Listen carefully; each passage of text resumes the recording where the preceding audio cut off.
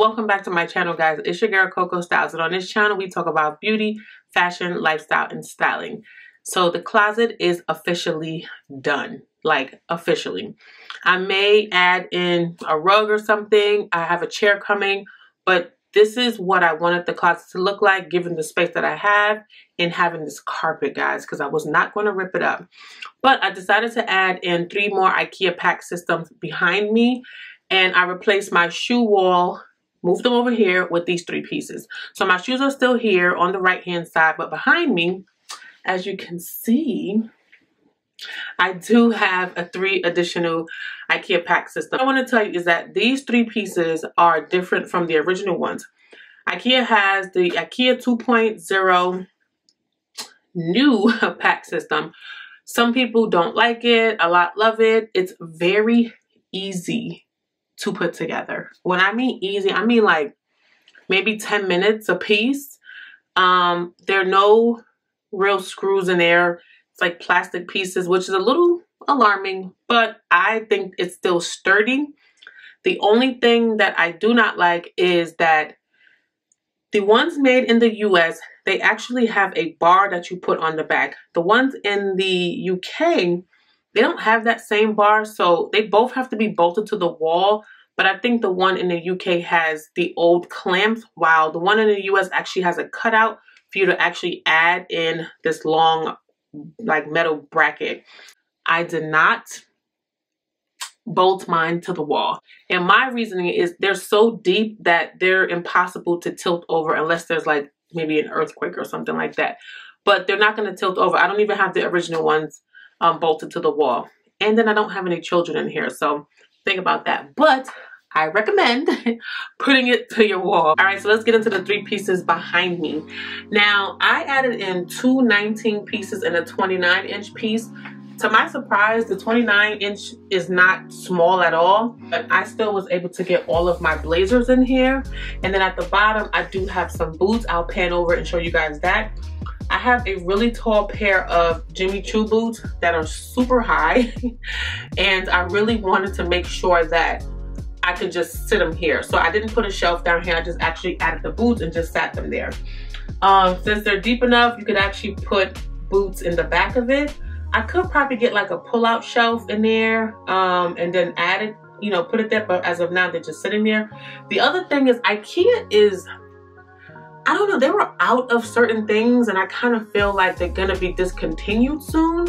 So if you are looking to get any of the IKEA PAX pieces, like drawer pullouts and stuff, try to get them now because something going on in my opinion. So over here, I decided to just put some shelves here. I still got the glass shelves. I love the glass. And I put a light at the top and a light here. I didn't put any more. I thought this was good enough. I was gonna put a light on each shelf, but they didn't have enough for this size. So I just put it in 2 different places, which I still think is pretty cool. You could still see through it because it's glass. Had I gotten the other shelves, it wouldn't have looked like this. And I wanted to display like my sweaters and stuff, some shoes because red is my color, and some more sweaters, and kind of kept it really simple. This is probably going to change over time. The more things I buy, the more things I want to display. But as of now, I'm going to leave it like that. And I have my Ruslan Baginski hats at the top. I have 3 of them here. And then I have over here my leather jackets that are mid-waist length. And then at the bottom, I did end up putting my skirts. That's what I did. Now on the other side, I did move some things around. So I'm going to show you guys that. I'm going to move the camera around. And I'm able to just like really see all of my stuff even more so than before, guys. So let's get you over here so you guys can see all the things that I got in my closet. All right, so we're on the other side of the closet. I already had these before, but what I did was I did move some stuff around and added some lights. Okay, so usually your pants pull is usually at the bottom, but for some reason, me adding it to the top was, I don't know, I just felt like it gave me a little bit more wiggle room for my shirts at the bottom. I'll pan over. I also have a pull-out drawer at the bottom as well. It still fits, especially with this here, so that's perfect. I can still put some shoes there. And I'm still able to add shirts, and the shirts not really hit the bottom. So I think by adding my pants and stuff here, it actually gave me a little bit of leeway to add shirts at the bottom. Like I said, typically you would add your pants at the bottom, but I wanted to add them to the top. All right, so this section here, I kept my jackets, well, long coats and long jackets. Some of them are kind of thin. So I wanted to display those here because they were hidden in the closet. And to be quite honest, I kept forgetting that I had some of them. So I wanted to display them here. Some of the dust bags I kept here because they do have some of my dresses in it that I just don't want hanging out. And I have space at the bottom to put some shoes. Now this area, I had this before. The only difference here now is some of the stuff changed, but this is gonna change as well. But I put 2 lights here. In this case, I put the light at the top and at the first shelf. My reason of doing that is in case I need to add more hanging space, I could always take off these 2 shelves here and put another rod if I really needed to. Down here at the bottom, girls, this is the star. I ended up adding a light over my glasses case, and when I tell you, it looks so beautiful, like so beautiful. If you are thinking about getting lights in your IKEA PAX, definitely put one over your pull-out drawers where your jewelry and glasses are. Whatever you have on top. You can put 2, but I don't think you need to. Just put the one closest to the shelf so you can display what's inside. Again, 2 different lights here, and I kept it really simple. The drawers and everything are the same. The only thing I had to do was adjust the height because of the light. But all in all, I still have the same exact number of drawers here, and just I cleaned it up a little bit, but still not perfect, but it will be. And the last section, let's move you guys over here, is gonna be my long hanging clothes.